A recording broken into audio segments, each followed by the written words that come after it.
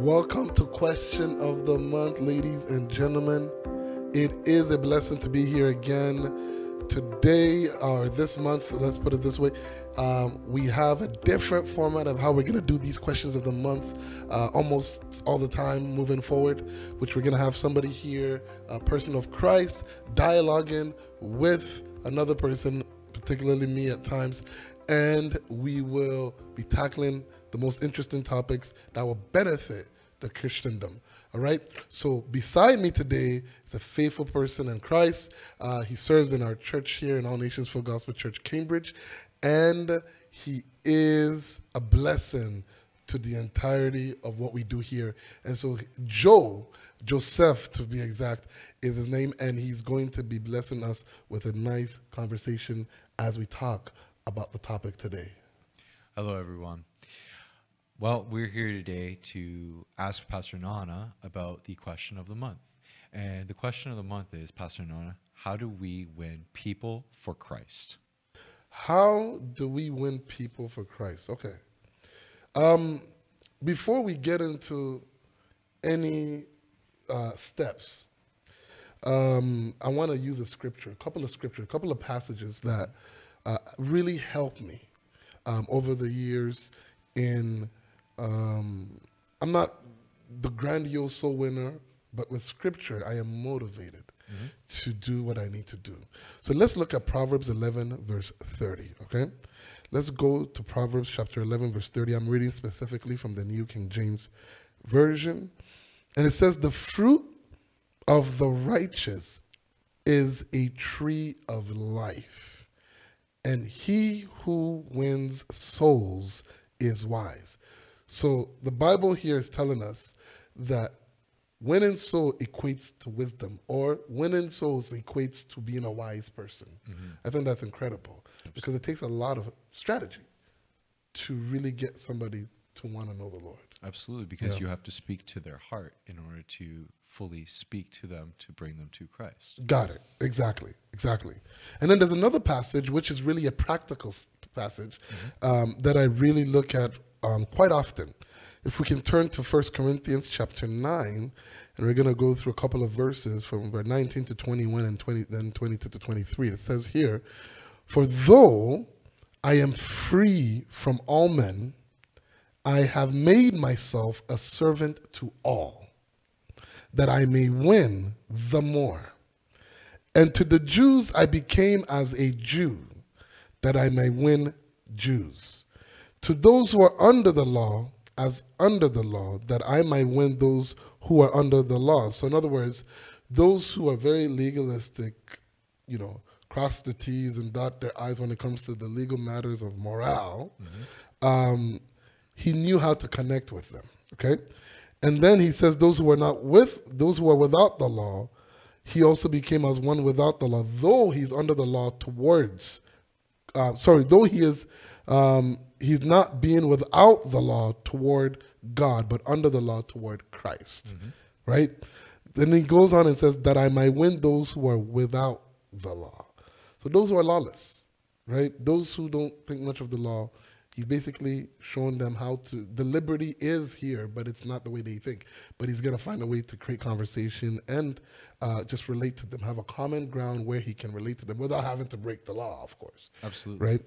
And then he goes on to further say, he says, to win to the weak, I become as weak, right? That I may win the weak. I have become all things to all men, that I might by all means save some. Think of that. So he has become like others, or has brought himself to a place where he can be so relatable to all types of people that he may even win, not all, but at least some. Right? Then he goes, now this I do for the gospel's sake, that I might be a partaker of it with you. So he does it for the gospel. It's not that it's a joyful thing to see somebody come to Christ, but it can also be a very daunting task, depending on what you're trying to do or who you're working with, right? Absolutely. Yeah. And so I have strategies, that I have used over the years. I've seen other people use it. I use it. And these strategies have really, really assisted me in seeing some type of results when it comes to getting somebody established in Christ. And what would be your first method in getting them established within Christ? Okay, so my first method is, I would say, love them all the time. Ah, that's an interesting one. Love them all the time.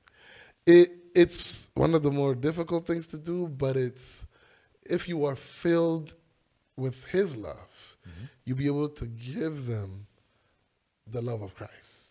Because it's not your love you're giving them, it's the love of Christ you're giving them. Because you're so filled and consumed by the love of Jesus Christ that you want to share that same love to that person or people that you do. And the Bible says love wins all the time. Always. Right? And it says also love covers a multitude of sins. Right? So that's my first method that I use, or one of the first methods that I can use or have used to win somebody to the Lord. And that makes a lot of sense, considering that Jesus had spoken to us and said the law that He wanted us to live was the law of love. Yes, exactly. It wins all. It conquers all. It breaks down people's worries, fears, and all these things, right? And it removes guilt from the life of a person. Absolutely. Right. My other method that I use, I call it take them out to lunch. It's a unique one. And that's a figure of speech. It's really to feed them. Fill their belly with something. And that makes a lot of sense. Yeah, so it can be a coffee, a tea. It can be inviting them over to get a lunch, breakfast, a dinner. Now, candid, if it's your ex-girlfriend, you don't you don't do that. Yeah. But I'm talking about the general situation or the common situation where it's not in that kind of circumstance.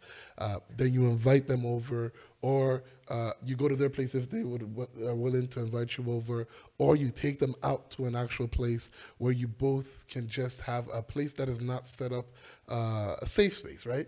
Where you can talk to them. Because one thing that I've seen is that you have to remove the person from the group. People are easily influenced by groups. So if you remove that one person that you may want to target, or you want to target all, but you remove them one by one, meaning you tell this person, hey, you want to go out someday? I want to go out with you someday just to just to chill, just to have a conversation. They're willing to listen to you when you're settled, chill, and relax. Right? So taking them out to lunch is one of the strategies that It's like that old saying too, like the easiest way to a person's heart is through their stomach. You got it. You got it.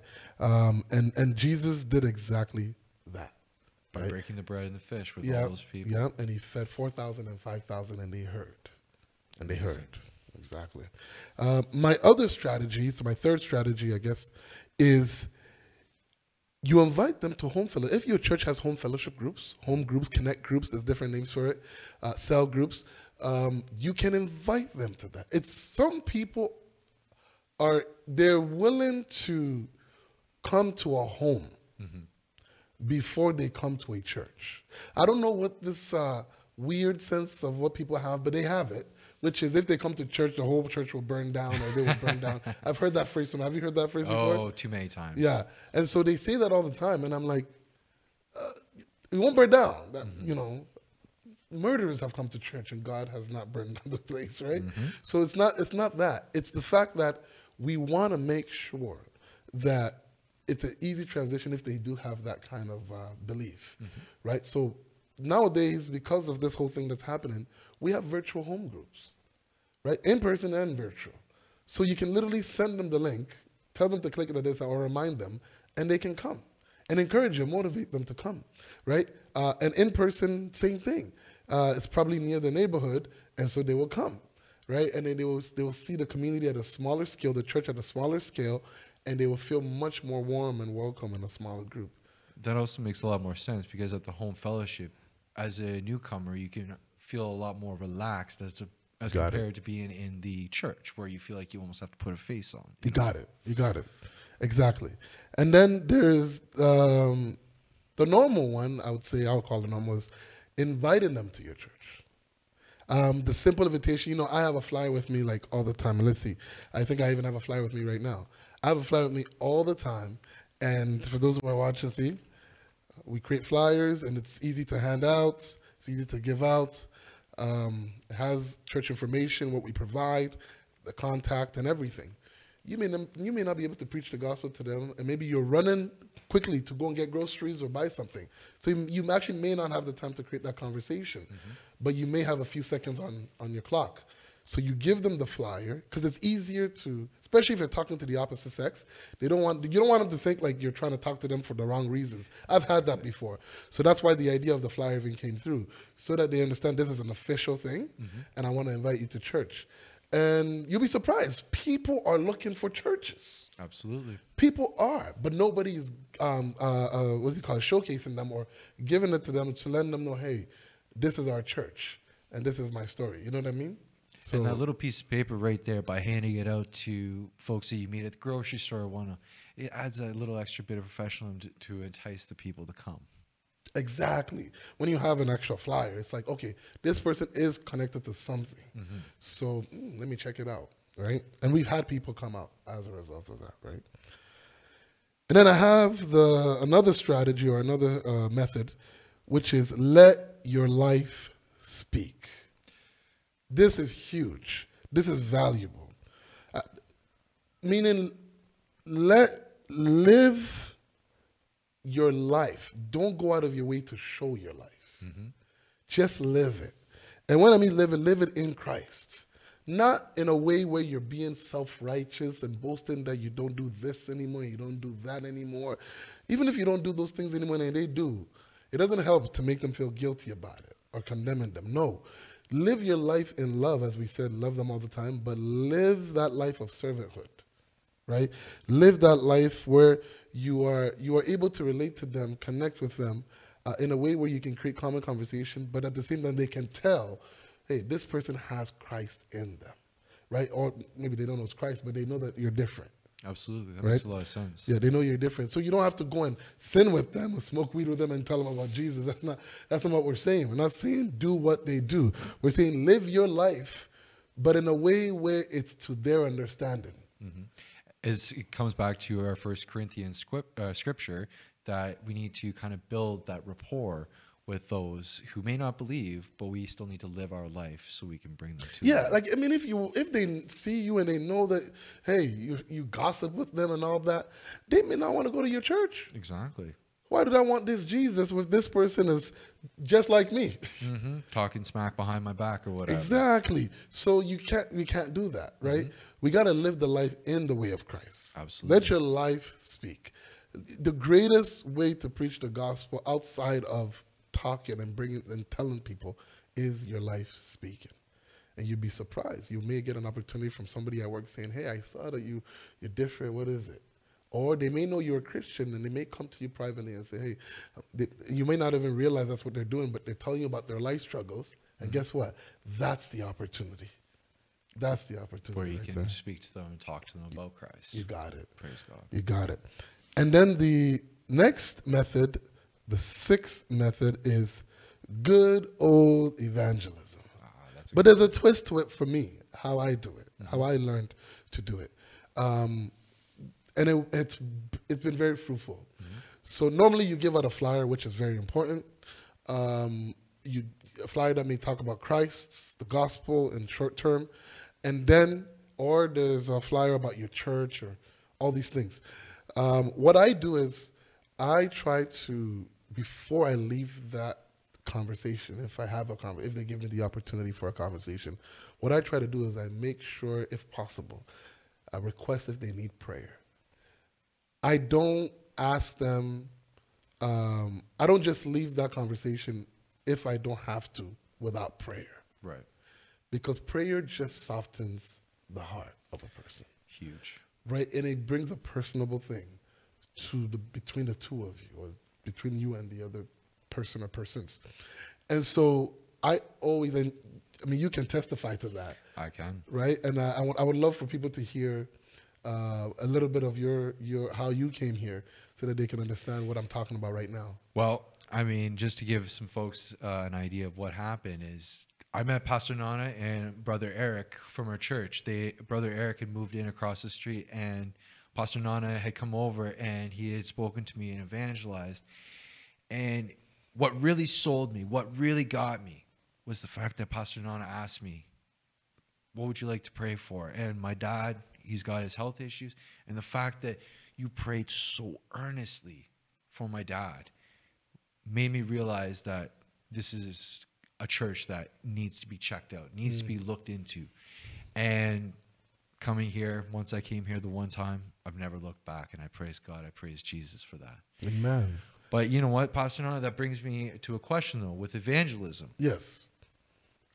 As a Christian who wants to try to bring the unbelievers into the church so they can share the light and the love that is Christ, how is it that you keep your passion up to bring people to the church, to bring them to Christ without being brought down by the world? It's a good one. I learned through Scripture, through our senior pastor, there's a scripture in Psalms 23, right? That says that my cup runneth over. That's what David prayer says. My cup runneth over. What is that cup? That cup is the anointing, the Spirit of God. That cup, see, he says runneth over. That means it overflows. My cup overflows. You've heard that phrase as well. It's runneth over or overflows, depending on the translation. It means that to the believer, we have a cup. You don't give what's inside the cup. That's not what you offer. That's not what I offer to people. What I offer to people is the overflowing part, so that I'm not given the part that is at the tip of the water, at the tip of the cup, and then if they drink that, it'll be drained. Right. I need to always be overflowing. And how am I always overflowing? Because that overflowing part is what I give to people.